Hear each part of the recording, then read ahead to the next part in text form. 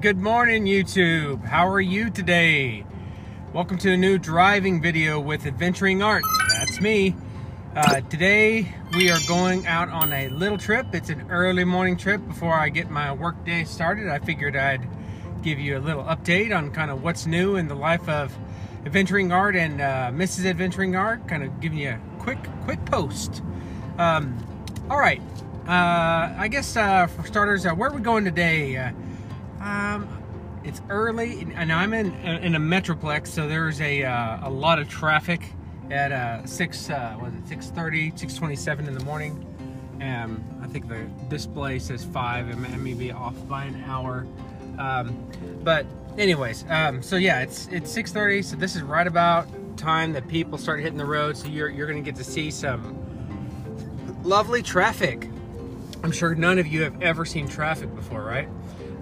Maybe it's not too bad today. Let's be hopeful.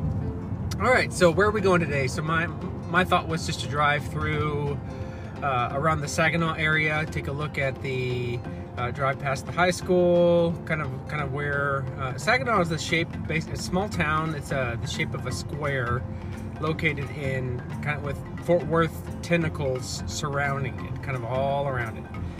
Now, as far as you know, there's a lot of shopping centers and things like that. Anyways, let's just go through a little drive through Saginaw, take you back through some new routes that we haven't gone down before, and let's just give a little bit of an update. Okay. All right. With that being said, let's just talk about. So since my last driving video, we talked a little bit about kind of some future plans. Well, change is in the air, as my friend Rusty would say. There definitely change is a-coming. So I'm still, as you can tell, or maybe you can't tell, I'm still in the silver, what is this, Chevy Malibu. I'm still driving this little rental car that a loaner that they've given me while they're repairing my vehicle. They are, oh, look at this. This is fun. It's hard going left here. So yeah, so basically I'm waiting on my truck to get returned back to me. My truck is still in the shop. I put it in the shop, I believe it was April 20th. Here we are now. Today is June 1st, so we're talking a month and a half now. Getting the hail damage repaired. My guy that I'm working with told me that I should be able to get my vehicle back by June 1st. No, not June 1st. That's today. By tomorrow, June 2nd. So apparently my truck will be ready by tomorrow. I'm a little doubtful for that. You know, I'm trying to be positive and optimistic, but let's see. I've been given a few other days before. I was given last Friday. I was given Wednesday. I was given Saturday of last week. So it's like, yeah, I keep getting floating date changes. But I'm hoping by the end of this week I will be back in the silver pickup truck and on to the next chapter. As far as Mrs. Adventuring Art's concerned, yes, if you've seen my previous videos, she did get a new vehicle. She's in a 2021 Chrysler Pacifica. This is our first Chrysler vehicle.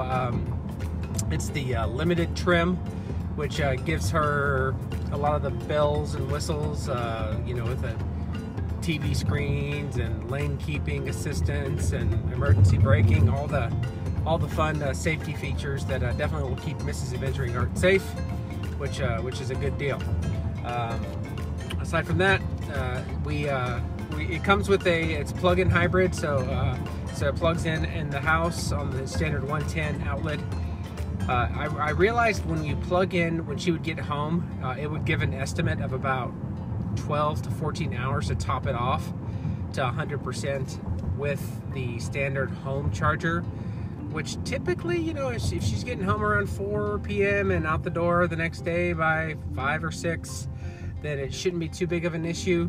But because of that, we would find ourselves going for some late evening or afternoon trips, and it would end up causing her not to be at 100% the next day. She'd be about maybe 70 or 80. So what I have done was I purchased Mrs. Adventuring Art a 240 volt fast charger. It's called a level 2 charger.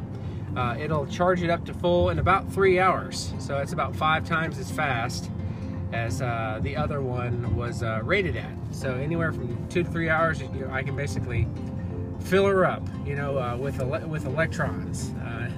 It'll go about 35 miles on electric, and really haven't used a lot of gas. I mean, she was using a little bit of gas in the beginning because it wasn't fully charged the next day, but for the most part, it's all electric. I'd say we're driving about 95%, 90 to 95% electric, and yeah, so we're really liking the van.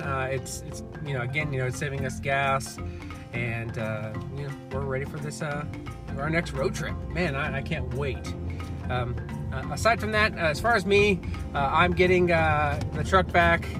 Now, that is a gas monster. Man, I love Silver, don't get me wrong. Silver's a great truck, and he, or she, rather, she lets you know, I can load her up with stuff in the back. You know, you can treat her rough, ride over bumps, ride off-road. But, you know, I'm noticing some little things, you know, like you know, it's expected, right? You know, you're riding up in the mountains or things like that. You start hearing squeaking and things like that. It's a truck, it's gonna happen, and that's fine. But the main thing kind of concerns me are the gas prices, right? You know, we all have to pay gas. For all of us that have a vehicle, we have gas to pay, and with that vehicle averaging anywhere from 14 to 17 miles a gallon, which I'm kind of pegged in the middle, right around 15 is what it says on the display most times, and it's pretty accurate. I find myself kind of just getting concerned with the amount of gas that's getting put into the vehicle. And, you know, I kind of knew that getting into it. I wasn't sure if this was going to be like my quote-unquote forever car, but you never know. So what I'm thinking is basically getting the truck back with the hail damage repaired and whatnot. And I've gotten an offer on Kelley Blue Book. They give you what's called a Kelley Blue Book instant offer, basically offering me about $18,000 to $20,000 more than what I owe on it. Let me take my drink of my A&W Root Beer Zero here. So you may ask yourself, why is it valued at so much more than what you owe on it? It's normally never that way. Well, I put a considerable amount down. You know, I put about $17,000 down, and I've been paying on it for about a year. So it basically kind of comes up as a wash for me. Ends up being basically a flat. Didn't really earn anything. Maybe I rented the truck per se for a year, but I'm considering trading it in. Turning it in and getting a smaller vehicle. That doesn't mean I can't go adventuring, right? I can definitely do adventures in a vehicle, but it'll be my vehicle instead of being a loaner car, which is what this one is here. So what car am I looking at? Well, right now I have in mind the Chevy Bolt. Bolt with a B, not Bolt with a V as in Victor. It's B as in boy. So what is a Chevy Bolt? Well, a Chevy Bolt is an electric vehicle. Now, with that level 2 charger, I'll be able to, after Mrs. Adventuring Art tops off, or if she just uses the standard home charger, I can charge it at the same time. But it has a range of, it's rated at 259. I've seen reviews where people are getting around 300 miles. Electric range. I have owned an electric car before. The Nissan Leaf was my first electric car. It was I got that in 2013 on a lease. I love the car. The range was just too low. 75 miles was its rated range, or 72 actually. And I found myself getting right around that. But whenever it was cold out, I would only get about 50. And at the time, my mother lived in Boyd and I lived in Keller, and I would find myself inching along in low battery warning when I'd come back picking her up, and that to me was just unacceptable. I have to be able to go out and I'd visit my mother every other week, or we'd pick her up, take her to church with us, and yeah, when I wasn't able to do that, or because of just concerns of not being able to get there, I kind of said, well, I just need something with a lot more range. So I think this will hit all those pain points. The electric charging infrastructure network has increased significantly, but having the home faster charger the level 2 charger does allow me to be able to accomplish those charging goals. So we'll kind of have that there. Let's do this little intersection here. Just stopping there. All right. So yeah, having an electric vehicle will accomplish. You know, it's less of the reason. Well, why electric vehicle? Why not just gas? You might ask, or why not even a hybrid? Well, hybrids are great. They're great vehicles. We have one. We have the plug-in hybrid style. There's different kinds. There's gas, plug-in. But the only thing that I'm concerned about is the lubricating parts. So the more lubricating parts you have that require oil, gas, all the fluids that you know, transmission fluid, things like that. Those are components that are likely to wear out first. And you know, I have heard people that have electric vehicles that you can basically go, your first maintenance really isn't necessary other than tire rotations. So about 100,000 miles. You know, you're talking a long time. You know, if you're just rotating your tires. Now there are vehicle firmware updates and things like that, but the Bolt does over-the-air firmware updates, and yeah. So you know, you're reducing maintenance costs. The brake friction is actually non-existent if you use regenerative braking. Basically, your brakes should outlast the vehicle, and you might have to replace the standard little 12-volt battery that's on board that powers the internal electronics. That would really be all that I can do at home. You know, the tire rotations, I can just swap them around, maybe buy new tires. But basically, other than just typical smaller things, I don't really have to worry too much about maintenance in that vehicle, if at all. Now, right now, currently, maintenance is a very large line item in my book, in my budget. So that means I will be recouping that, and then I'll also be recouping the gas expenses. I was spending, you know, as a work from home person, I was spending about $150 to $200 a month on gas expenses, which is incredible for a work from home person. Now, you know, if I ever had to drive to the office, I would be very hesitant, because I'm like, the fact that I have to spend now $10 to $15 just to drive into the office, you know, I don't want that feeling. I don't want that hesitancy. I don't, you know, I'd rather not. I'd rather feel at liberty just to drive as much as I want and not have to worry about wear and tear on the vehicle, or as much wear and tear on the vehicle. So that's why I'm thinking, you know, for me, electric's the way to go. It's not for everybody, but I am considering the Chevy Bolt with a B. There are others out there that I've considered, like Tesla. I have looked into the other options, but for me, I'm kind of I'm not a short guy. I'm not a tall guy, but I'm just I'm a hair. I guess you're not going, dude. A hair under tall. I'm right about 6 feet, 5'11.5" ish. You know, you can just call it 6 feet. 6 feet tall. So with that, I have to be concerned about the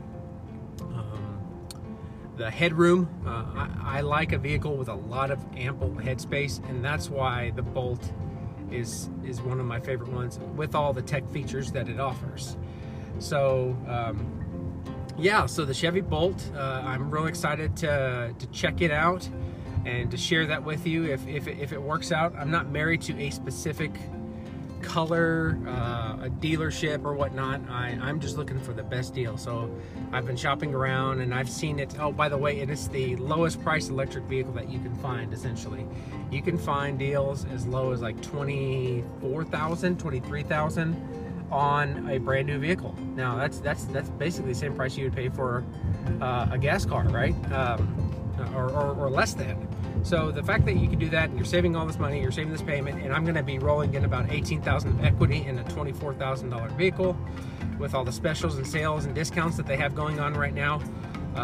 Yeah, I can have a vehicle paid off, and then I can help. And here's my other main goal: is helping Mrs. Venturing Art pay off hers. I want to get this vehicle down to flatten out so we don't have any vehicle payments. So the fact that I'm still roped into another 5 years on my truck. This is going to cut down that by, you know, maybe 4 years. I can reduce the amount of payments I'm making to about a 1 year loan instead of a 5 year. So yeah, there you have it, folks. That's the big update. Thinking about trading in Silver as soon as I get her back. I'm probably just going to turn it around and just flip it and look at the Chevy Bolt. So I wanted to share that with you and at least kind of keep you updated. I can't wait to go on my first cross-country electrified adventure. You know, in my channel I do a lot of things with electricity related anyways, like my e-bike. I do a lot of reviews on power stations. It just felt very apropos getting the electric car.